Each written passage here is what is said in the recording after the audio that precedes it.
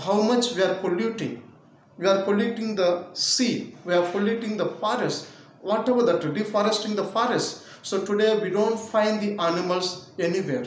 So here the poet was trying to picturize some of the animals in the poem, such as tiger, white bear, sparrow, and the whales.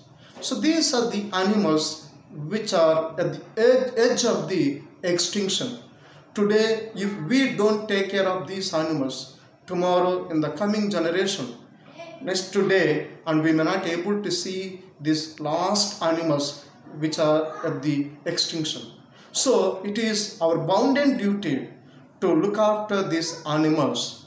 The generation which are going to come behind us, and they too should experience, they too should see in reality what is this tiger, what is this bear and sparrow and the whale, and they too get experience as we are getting experienced. If we don't take care of those animals today and looked after properly today, and next coming generation, they may not able to see those animals.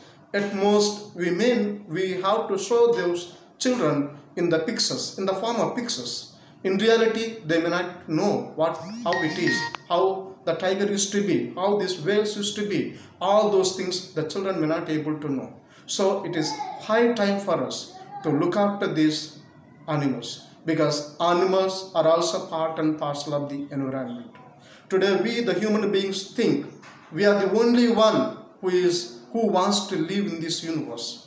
We are neglecting, we are forgetting the nature is a part and parcel of our life. No, not like that. So without the nature, our life become miserable. So that is the highlighting point that we see in the environment or with the dreamer wake up. Next, we have 3 villages, the polluted villages. So Coco village, that is first village where the people used to take the water, get the water nearby the village. The main source of water, there is a lake, but that water was polluted by dumping the big drums, oil drums. So those drums were bursted because of the heat, and that whatever the stuff which was inside the drums, that was being polluted in the water, and these people drank that water and many were suffered. So that is how this village got polluted. The village in the sense the people of the village. And next village, Ponnimanturu village, which is in India. So there the business people came and told the villagers that if they could give their own land and they can provide employment for their children, and they can earn a lot of money. And these poor uneducated people believed the words of those business people, and they gave their own lands, and finally the lands became a barren land and nothing can be cultivated. The land was polluted and many people were affected by that.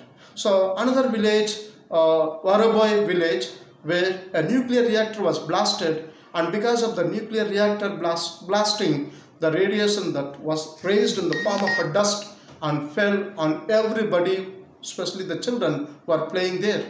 And after that, once that dust fell on their body, after a week, their body started, the skin started coming out, like peeling of the skin, and that is how the children were affected. So like this, in these 3 villages, we see the poorest of the poor were being cheated, and their lands were polluted, their lives were taken away by the business people for their own selfish motive. So this is how we see the whole unit, the environment. So it is so important for us to take care of the environment, to lead happy life. So thank you, Vananda.